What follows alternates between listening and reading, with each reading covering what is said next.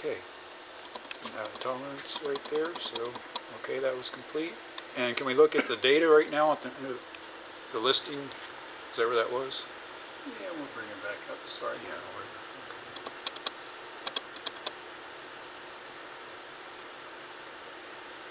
And that you could print that out, of course. Of course.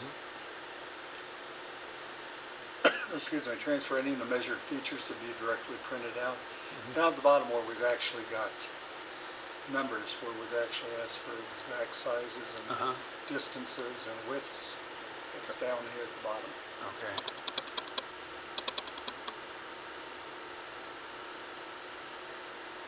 There's the first width.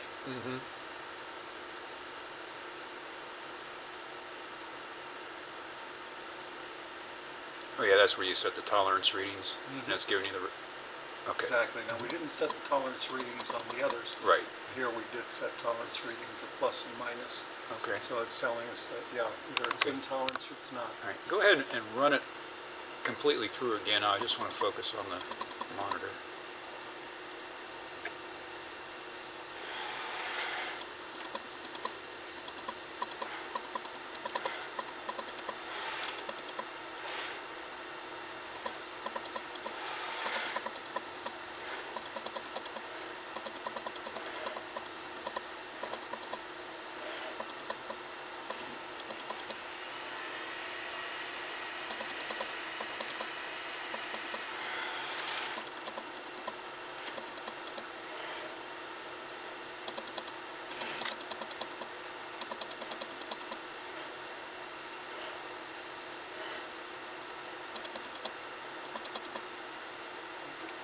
Okay, so that was the complete run? Yep, that was a complete run. The last feature we did was a out of tolerance. So that's what it was telling us. Right. And we did that on purpose? We did that on purpose.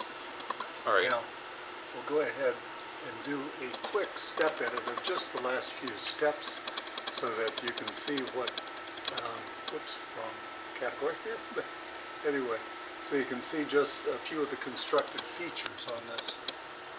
So in regards to doing the step edit, we're going to start at step 38.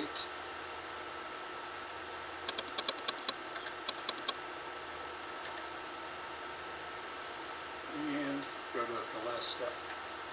So our first step, you know, is just showing that it's out of tolerance, and that's what the red dot is indicating on there. And once I say OK, then it'll proceed.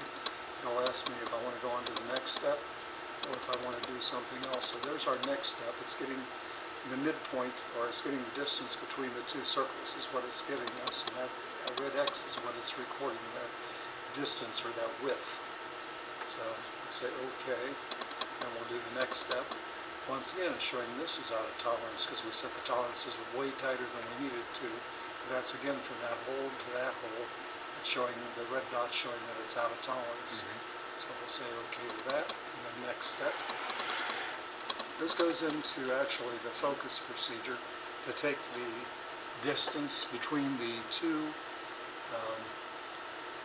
surfaces. To get your z-axis. To get the z-axis reading. And then it's reading the top of the chip there. And proceeding on from there, once we say OK, then next step, and that's basically giving that distance on our Z, what it actually is. And you'll notice the green means it's in tolerance. Okay. And that's in millimeters? That's in millimeters on that. That's correct. Okay. We're going to say OK, and the run is done. Okay. Great.